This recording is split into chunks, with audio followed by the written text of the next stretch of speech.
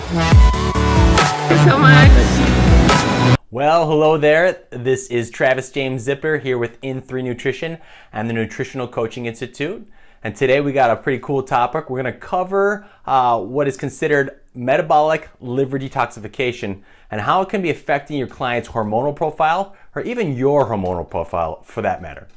Most of this discussion today is going to revolve around females. Sorry guys, as they're the ones that have more of the liver detox issues with regards to hormones.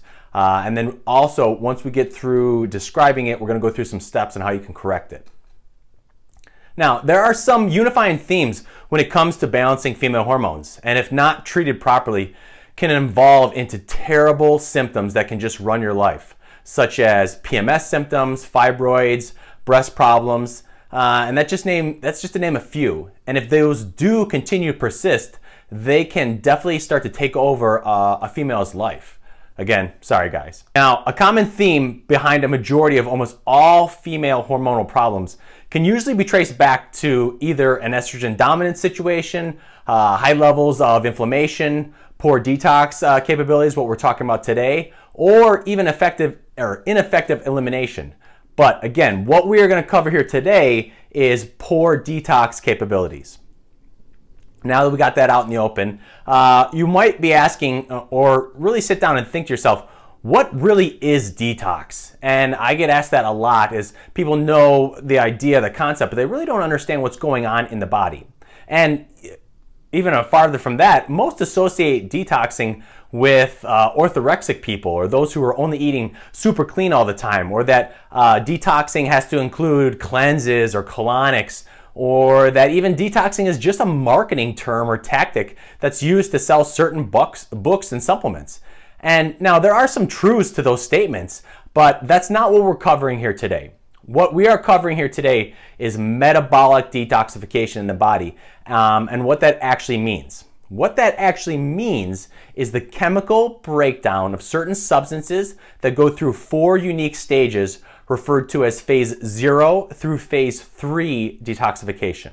And in those 4 super important stages, the body's cells effectively neutralize and break down toxins and then transport them to the body's secretory organs so that they can be safely excreted in the urine, sweat, tears, stool, so to speak.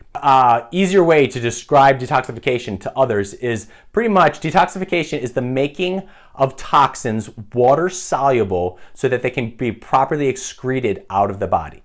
On a quick little side note, there are functional medicine tests that can check if a person's liver is functioning properly. But honestly, you shouldn't have to depend on those unless all the natural means that we're going to cover here today have been exhausted first. The following detox image is a great and easy tool that I first learned on back in the day, and I'm going to share it with you right now in the hopes of doing the same. The font is kind of small on this, so we'll zoom in on some of the bigger slides. And I'm going to use these zoomed in sections throughout the presentation to show you what area I'm referring to. So if you download this sheet, you can kind of see it and follow along. It just helps me clarify my points as well. So generally, there are 2 types of substances that need to be detoxed in the body. Things called such as xenobiotics, or foreign substances, such as environmental toxins and pharmaceutical drugs, this section. And then there's also something called endobiotics, natural substances that the body utilizes or creates, such as hormones. Others can include, used up vitamins or inflammatory molecules. Endotoxins, okay, the end products of metabolism, bacterial endotoxins. Exotoxins, okay, recreational drugs, prescription drugs, agricultural, pesticides, that all falls into the xeno side of things. An easier way to think about it, again, explaining to someone else, is think xeno is external, endo is internal. There are also fat-soluble toxins that get stored in our fat, and when our fat cells get broken down, they also need to be detoxified. But in order for that to happen, the body needs numerous certain nutrients to make sure these phase 1 or phase 0 through phase 3 detoxification are able to take place. So in going through phase 1 detox in this arrow number 3, the certain nutrients that are needed are vitamin B2, B3, B6, folic acid, or preferably folate, vitamin B12, glutathione, branched chain amino acids, so forth. Those are all vital to make sure these toxins can go through phase 1. Now, they're listed, these vitamins and nutrients are listed here, but there are also definitely times when certain people's bodies can't absorb these nutrients in like a supplemental form. So that's why food is always the preferred source, but there are also a wide range of quality supplements.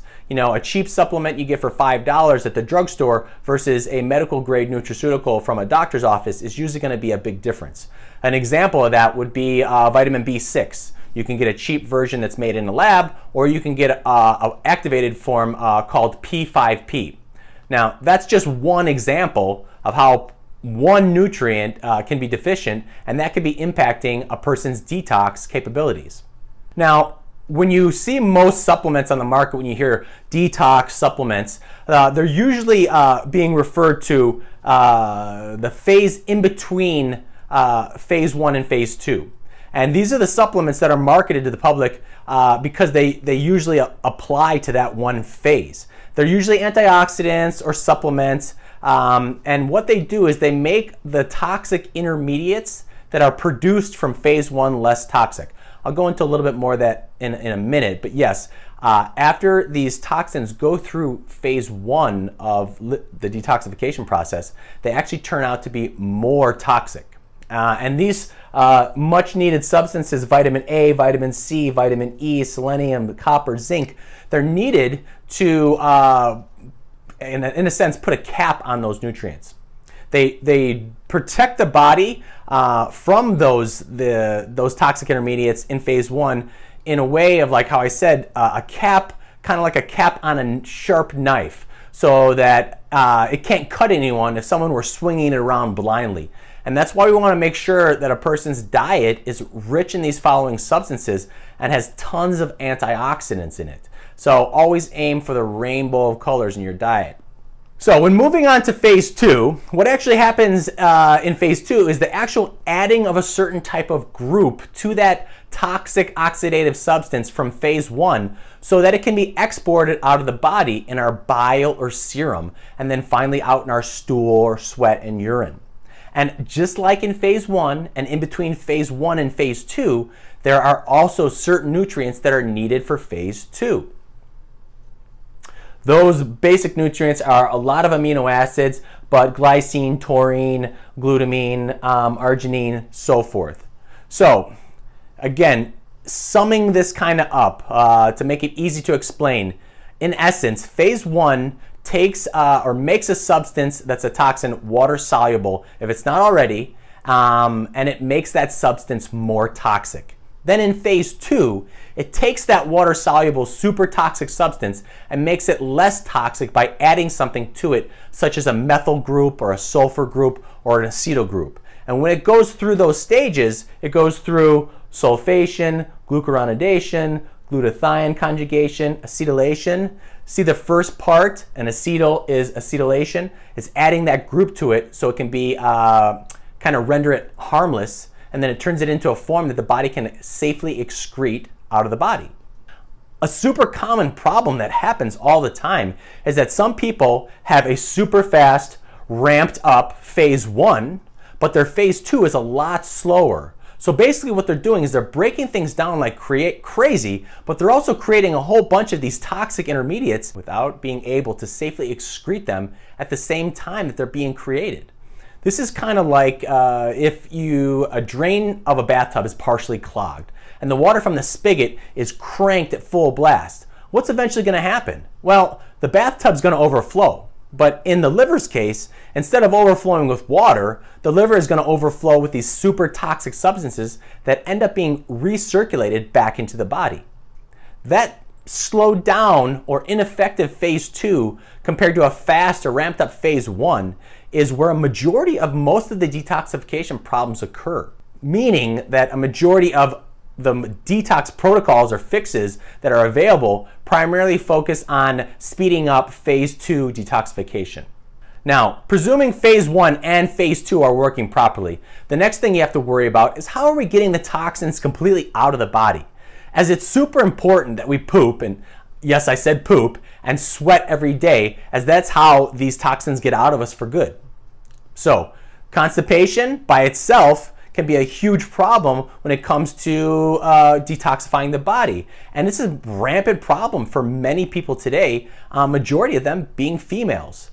As constipation, it's normally caused by numerous rounds of antibiotics, or people are on birth control. And basically what both of those do is they mess up your gut flora, and it results in constipation. So before anyone can detox, be it male, female, they properly first need to address elimination. Because if someone's not going number 2, or at least sweating every day, then they run the risk of recirculating both endotoxins and xenotoxins that are set for excretion. So it's super important to address that fact. It's always good to refer to this image and when attempting to explain how the body's detox systems work and all the different nutrients that are needed for each phase, as it's a super easy reference to use with clients and even for yourself, and I even refer to it frequently, and it's available on the web for free. Liver detoxification pathways and supportive nutrients. So as I was describing, basically what happens is once it's able to get out of the body, it comes out in the bile and then goes out in the feces and stool, or goes through the serum in the blood, which is filtered through the kidneys, and then finally out in the urine. So the next question is, how do you fix or improve a person's detox capacities? And let's cover a few basic things here that anyone can do right out of the gate. But this is actually a really complicated topic that I could have a whole nother video on.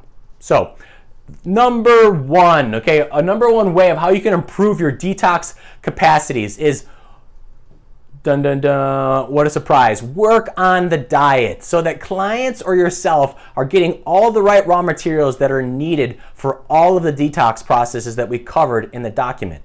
Aim to eat from the rainbow of food and don't exclude any one macro group or food group. This goes out to vegans or people on keto, as your vegans are missing out on B vitamins. You saw how important those are for liver detoxification, and keto people are missing out on a lot of antioxidants. So try to get a wide range of everything.